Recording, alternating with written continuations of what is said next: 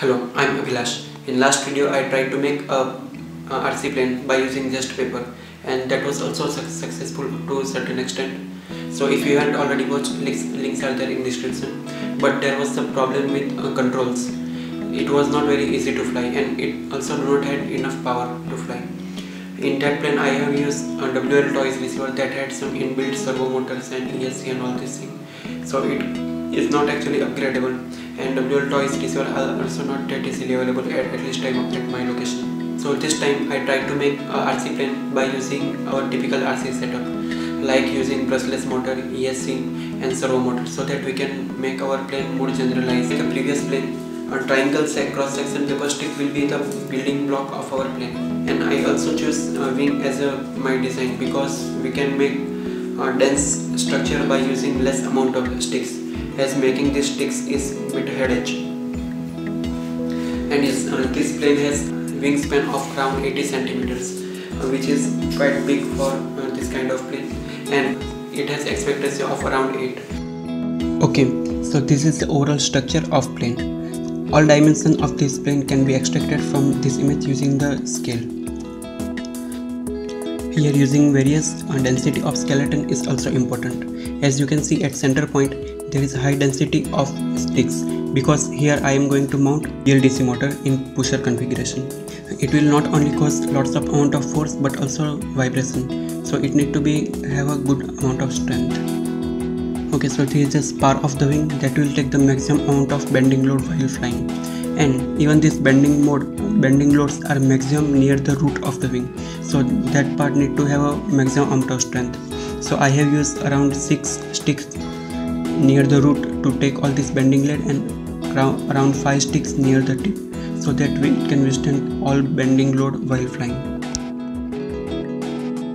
This is the leading edge of the wing. So it has kind of circular kind of shape, so that it can have better aerodynamic properties.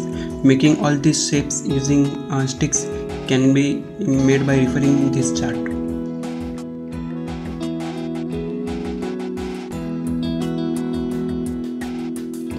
We'll start assembling our electronics by mounting our motor.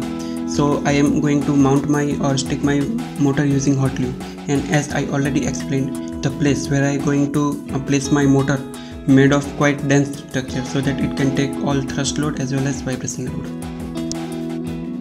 And yes, control surfaces of our plane is also made of paper, and we can apply a various amount of cuts on these control surfaces to have a best compromise in between stiffness and strength of this movement. Now assemble servo motors and place our receiver.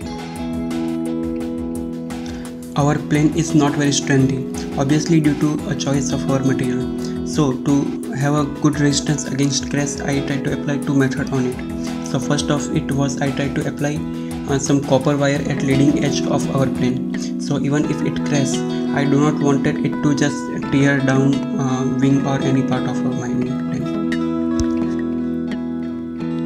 Another method that I used to reduce damage is to attach battery on some loose mount and using some elastic element. So instead of fixing my battery on plane, it is jointed loosely, so in case of crash it will just detach from plane and just hang here and there. So one big impact load will be divided into 2 impacts. Now connect all electronics and set the CG. The exact value of center of gravity can be calculated using any wing CG calculator that are available online. Finally, it's time to fly. That day was a bit windy, so it was not very easy to fly, but still I somehow managed to fly it nicely. And it also crashed many times in the process, but it take all the crash load easily.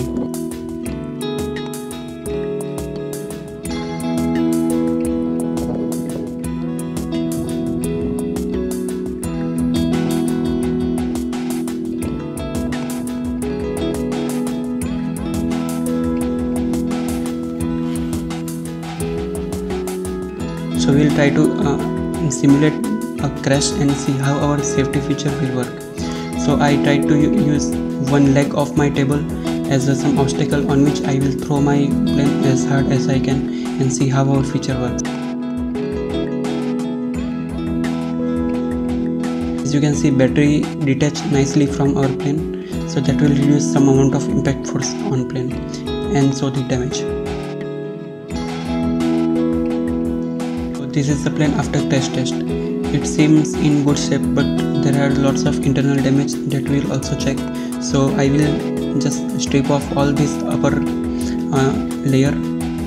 So I will strip off all upper paper layer, and we'll observe that what part of skeleton was exactly damaged and what was the propagation of damage.